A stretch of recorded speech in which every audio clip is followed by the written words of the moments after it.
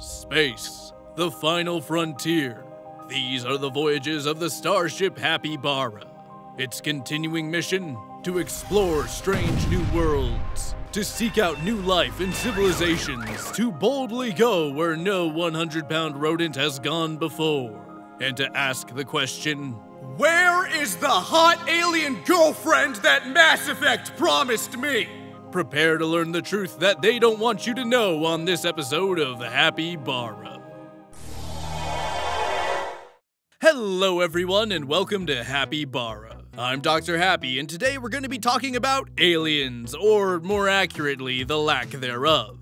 Look, I'm a huge nerd, so my social life isn't the best. But there was one thing that let me keep believing in love. One thing that all those sci-fi movies and video games promised would make it all okay. And that one thing was the hope that I would be able to find a blue alien woman who would love me for me. Did that happen? No! Is it gonna happen? Probably not. Now I gotta make a video explaining why I gotta settle for a regular girlfriend, all because of a little thing that science calls the Fermi Paradox. Now let's get started before I give myself a hernia. So what exactly is the Fermi Paradox? Well, first, we gotta start at the beginning. The Fermi Paradox was named after Italian physicist Enrico Fermi, who just so happens to be the guy who created the world's first nuclear reactor in 1942. But nobody cares about that. We're talking about things that matter, like aliens. So one day in the summer of 1950, Dr. Fermi and his colleagues were on their way to lunch when the topic of faster-than-light travel and recent UFO sightings was brought up. Later, while they were probably sharing an oversized plate of spaghetti, Enrico exclaims, "But where is everybody? Where are all of the aliens?" "My God, Enrico, you are always wanting to talk about aliens. Could we please talk about something else?" "Fine, let's talk about how Emil likes to wear high heels when he thinks no one is watching." The exact quote isn't known, so you can't prove that it didn't go down like that. This simple question of, where is everybody, is a lot more profound than what a first glance might suggest. The observable universe is massive. But since I don't want to break anyone's mind with the concept of infinity, we're gonna go ahead and just shrink it to the Milky Way Galaxy. That's us. The Milky Way Galaxy is approximately 100,000 light years across. So that means if someone were to shine a light from one edge of the galaxy at the same time that humans first invented fire, by the time that beam of light, which mind you is going as fast as the known laws of the universe will allow, hit the other side, humans would have already invented the smartphone and would be able to tweet about it. In this gargantuan stretch of space, there's about 100 billion to 400 billion stars, with 20 billion of them being considered to be like our sun. But according to the SETI Institute, only about 1.5% of those stars have planets that are similar to conditions on Earth. But even after all of that, that's still 300 million planets in our galaxy alone where life could theoretically evolve. And it doesn't stop there either.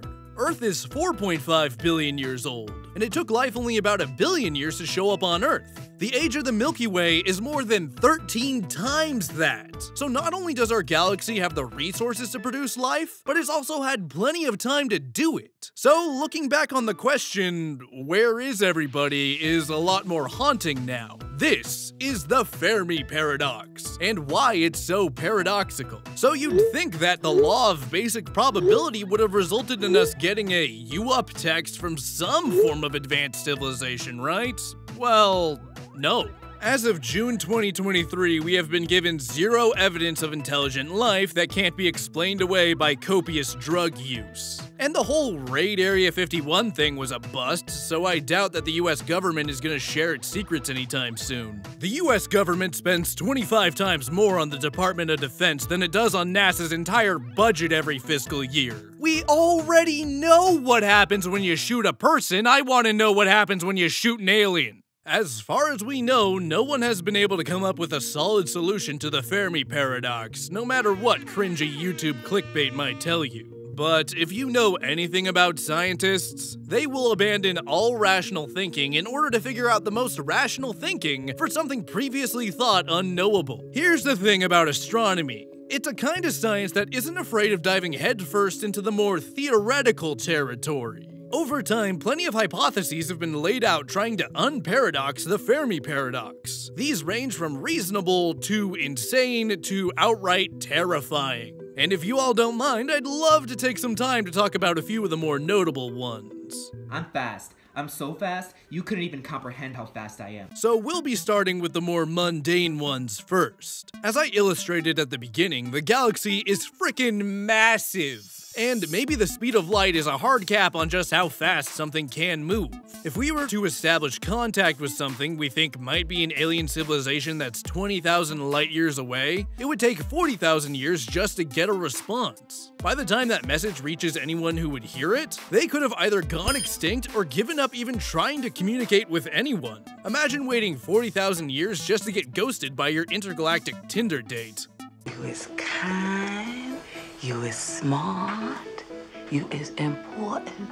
Okay, so hear me out. What if Earth is an incredibly special place and should be treasured and protected at all costs because we only got one shot at making things work? Crazy, I know! The rare Earth hypothesis suggests that the incredibly unique conditions on Earth that allowed life to evolve are insanely rare. Earth ticks a lot of weirdly specific boxes that allow life to continue to exist, and if any of them were taken away, then life would quickly be extinguished. These range from simple things like having a slight tilt keeping the weather mild, to having gas giants protecting us from space debris striking us all the time. So we finally have someone to blame for not having a pet velociraptor, and those someones are Jupiter and Saturn. Really dropped the ball on that one, you guys. Don't tell me. We're about to go over a huge water fountain. Yep. Sharp rocks at the bottom? Most likely. Bring it on.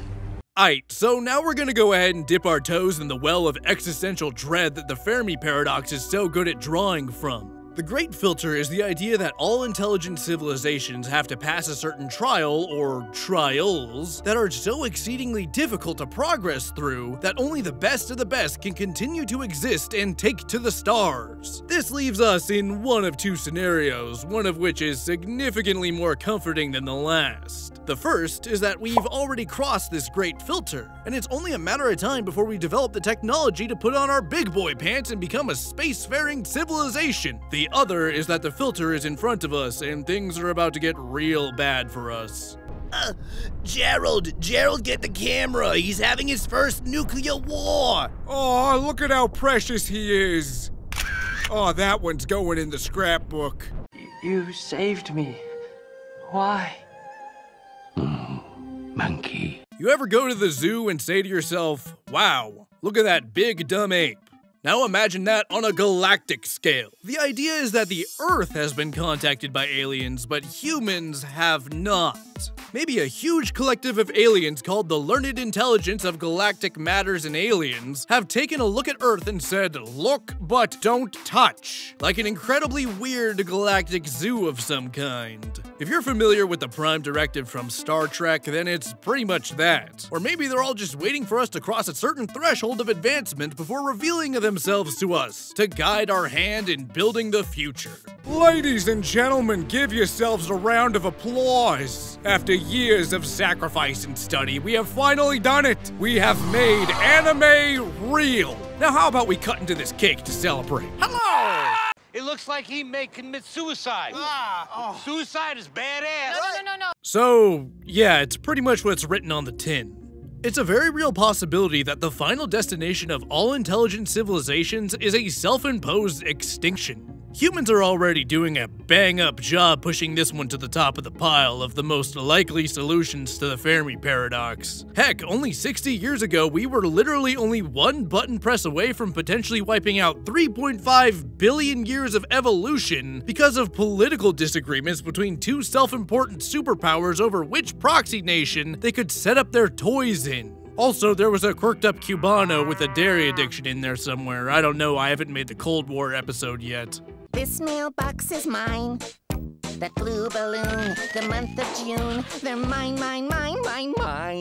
Manifest destiny in space. So I know that I said that the Milky Way Galaxy is 13 billion years old and theoretically life could have evolved during that time, but I want to add a little asterisk to the end of that and say that it was probably very hard for life to evolve during the early life of the galaxy, mostly because everything liked to blow up all the time.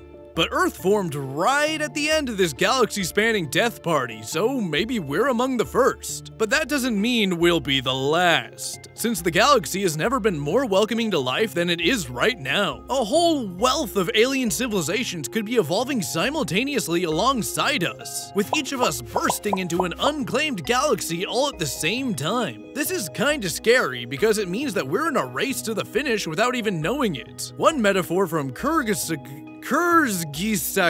Bob Saget, compares the potential race for galactic resources to humans cutting down a forest. It destroys any possibility for any of the squirrels living in that forest to develop a squirrel society. Humans didn't destroy the forest because they hate squirrels. They did it because they needed wood and had no idea that the squirrels were even capable of building a society. Now imagine that on a galactic scale, and now you realize how fast you advance to a spacefaring civilization determines whether you're the lumberjack or the squirrel.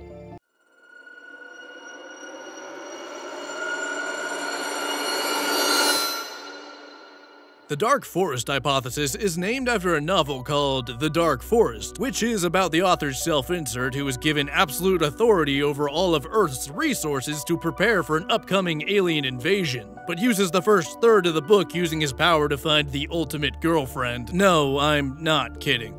The Dark Forest hypothesis suggests that all spacefaring civilizations are both silent and paranoid, out of fear of other spacefaring civilizations. Any civilization that makes a sound is instantly destroyed by the other silent civilizations out of fear of it becoming a threat to their own survival. Or they're destroyed by one giant galaxy-spanning apex predator. But that all hinges on the civilization making itself known to the rest of the galaxy, so we should be just fine. It's not like we're constantly bombarding space with all sorts of electromagnetic frequencies with the express purpose of trying to find life on other planets. Oh wait, that's exactly what we're doing. Oh no.